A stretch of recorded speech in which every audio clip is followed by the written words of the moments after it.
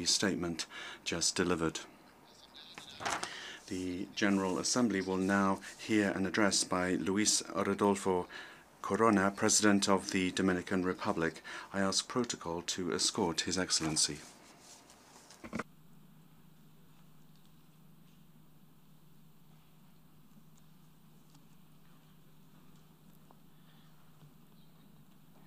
En nombre de la Asamblea General.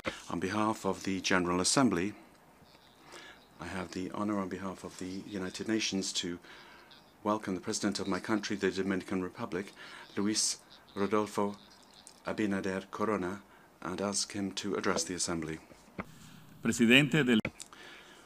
President of the 76th session of the General Assembly, Secretary General of the United Nations, distinguished heads of state and government, distinguished delegates.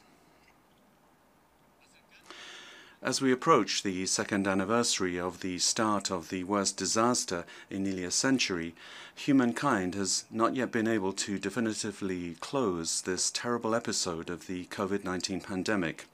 Nevertheless, we come to this forum with the hope of renewing and strengthening the bonds of cooperation and solidarity as fraternal nations. This global community of states faces enormous challenges that can only be effectively addressed through a renewed multilateralism. Indeed, in the face of the pandemic, the climate emergency, the technological revolution, and the need to design a new paradigm for the welfare state, it is necessary to strengthen unity and cooperation among all nations. We have a historic responsibility to leave a better world than the one that we found. But this is only possible if we take seriously the global transition towards a new ecological, sustainable, inclusive, and equitable production model, which is in line with the Sustainable Development Goals of the 2030 Agenda. This change is only possible through a global and multilateral effort that guarantees the rule of law, human rights, and the well-being of all people, leaving no one behind. Despite this unfortunate scenario created by the pandemic, our government has promoted a free vaccination plan that has been successful, with visible results and impressive figures. 57% of the eligible population is fully vaccinated.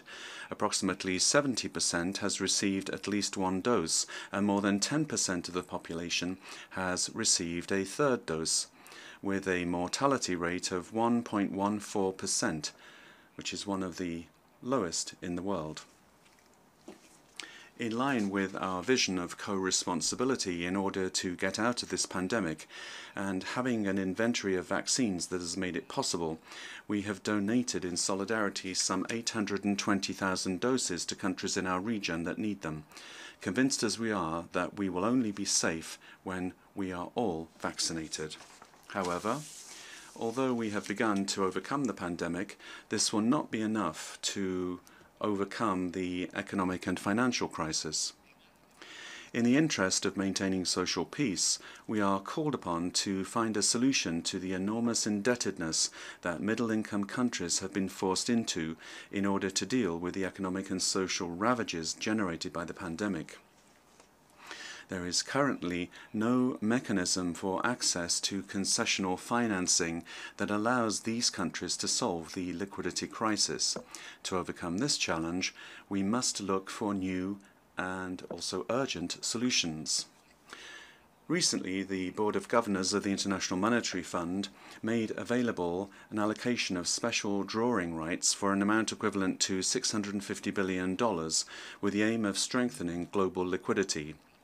IMF member states receive these funds according to the corresponding quotas per country.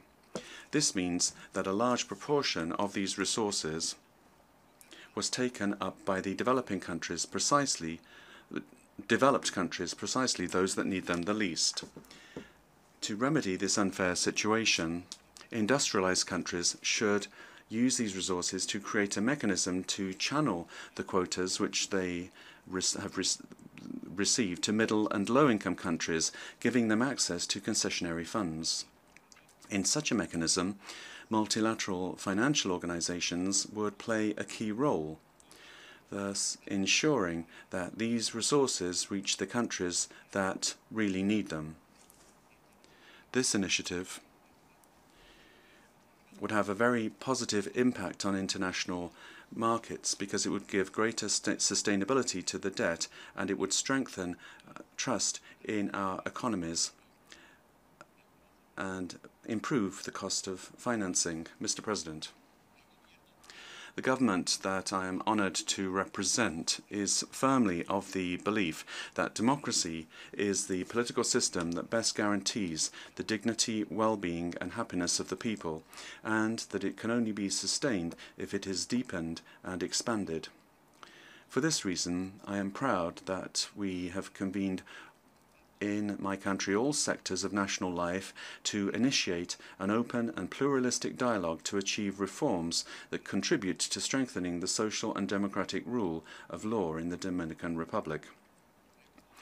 For this reason, the Dominican Republic is a strong advocate of democracy and human rights, which implies strengthening the checks and balances on the executive branch, and this is achieved through an independent judiciary when its decisions are widely respected by everyone. This government is committed to ensuring the independence of the Public Prosecutor's Office and other control agencies, as well as the reform of the National Police in order to guarantee the rule of law and citizen security. Likewise, our fundamental purpose is to defend the public interest, the common heritage of Dominicans, which implies completely transparent management, one of the achievements that gives us the greatest satisfaction. We are convinced that in the midst of the current circumstances, strewn with obstacles, the public continues to demand that we act boldly against corruption, and we have been showing this with clear, precise and robust actions. With regard to the economy, I am pleased to point out that even in the midst of these difficulties, our country is optimistic. It is projected that we will end 2021 with economic growth of 10% and maintain a growth rate of 5%, of more than 5% for the following years. Mr. President, I would like to suggest 3 actions, if I may, that we consider urgent and necessary for our region and for our country. The Dominican Republic, as a small island developing state, is one of the countries that emits the least greenhouse gases, but which is most affected by the effects of climate change. Now is the time to promote a global transformation of the economy in line with the levels of development so that the required standards do not impose excessive burdens that result in additional costs which are detrimental to competitiveness and the production of our goods and services. It is also fair and necessary that the huge investment necessary to restore our natural resources affected by global warming, which was created by the countries that have generated the most CO2, be paid for by those countries. Point 2 of these actions. The current financial crisis and higher indebtedness caused by the pandemic cannot only be solved by increasing taxes in our respective countries, with its social pressures and possible disruption of peace. We must be creative. We are convinced that, at no cost to their governments, multilateral financial and bilateral financial institutions can grant credit facilities through transparent and accessible, concerted and non-discriminatory mechanisms that help countries in difficulty to quickly regain financial sustainability and access to international financial markets with preferential rates that are not affected by the country risk index. Mr. President, our third and final recommendation for action is on Haiti. Since this government assumed power, we have been warning of the possibility that the Haitian situation could go beyond the borders of that country, becoming a factor of insecurity in the region. Hence the need for this community of nations once and for all to address the Haitian crisis as a matter of urgency and as the utmost priority, and to be monitored on an ongoing basis. We note that recently some governments have taken steps to address the consequences of the Haitian crisis. For years, day after day, our country has faced these consequences practically alone. We are convinced that no unilateral action will be sufficient to overcome this dramatic situation.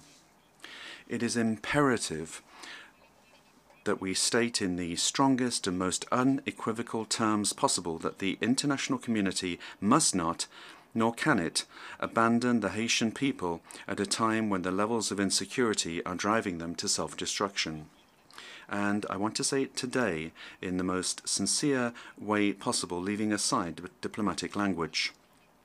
With the current division among the Haitian leadership and the dangerous presence of criminal gangs that control a large part of the territory, Haitians alone will not be able to bring peace to their country.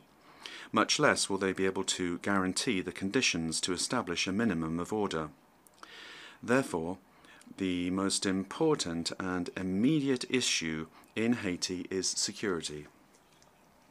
Only after this has been achieved can free, fair and reliable elections be held. Then, with a new government as a legitimate interlocutor, it will be possible to draft a truly comprehensive economic and social development plan with all the necessary resources and supported in solidarity by the international community, since it is no longer possible to think of humanitarian measures alone. To this august assembly, I declare that the Dominican Republic has shown and will continue to show its due solidarity and collaboration with the Haitian people. But I also reiterate that there is not, nor will there ever be, a Dominican solution to the crisis in Haiti. Mr. President, the number of challenges that our states face is significant if we are to build a world under the banner of equality. However, we must not face them alone. Integration and multilateralism are the ideal ways to advance towards our goals without leaving anyone behind. It is my firm conviction that the leadership of the United Nations will continue to be renewed and strengthened day by day.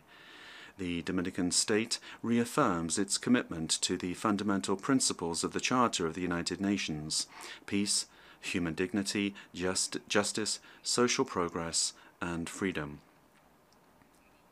Let us move forward resolutely towards a renewed and more equitable welfare state. We cannot fail our peoples. We cannot fail history. Thank you very much.